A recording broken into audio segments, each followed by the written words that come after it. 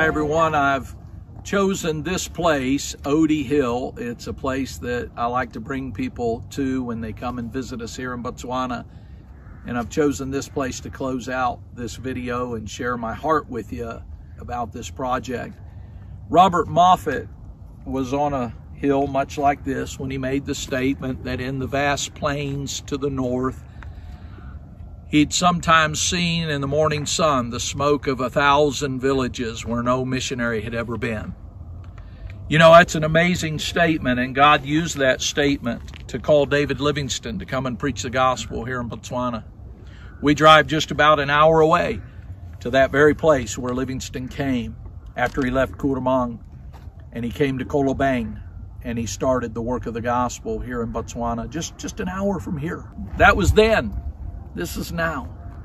This is our moment. This is our time. God called us in this generation to continue that work. And Grace Oasis is such an amazing part of that vision and that opportunity that God's given us. And that's why, without apology, we're appealing to you to pray, to give, to buy into the vision. You say, Pastor Mike, how can we pray? Man, the bottom line is, you know, we need $315,000 in 90 days. That just seems almost impossible to me, but God's already proven himself. Let me tell you about the first miracle that's already taken place. When we first entered into this, we needed $80,000 to make a deposit. We had about 40 days to get that done. And God so moved that in just a little over 30 days, $120,000 came in. It was just amazing to see how God did it. And we need to finish raising that support and that money to buy this property. I think one of the biggest advantages of this property is the fact that the buildings are already there. They need to be rehabilitated. There is work to do. But God's already raised up contractors that are willing to come, Christian contractors that are excited to come on a missions trip and give of their time and their energies to help us build this place. We've got churches that said we want to bring the first mission group to do camp. And, you know, we've got Christian couples back in the States that want to come and help do some of those marriage enrichment retreats. I'm just excited about what I know God's going to do. Am I nervous? Yes.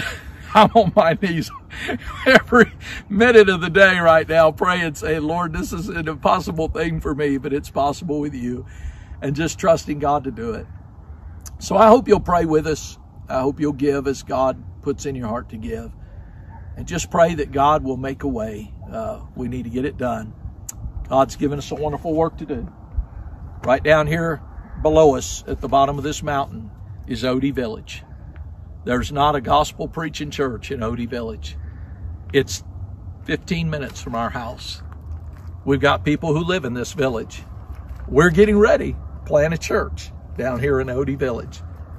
But there are 1,000+ villages just like this in Botswana where there's no gospel preaching church. Folks, we got to get the job done. Time's short. We all know it. We got to get the job done. Will you pray? Will you help? Will you give? Will you come so that God can use you to be a part of this vision and this opportunity we've got to reach this generation with the gospel of Jesus Christ? We love you. God bless you from Botswana.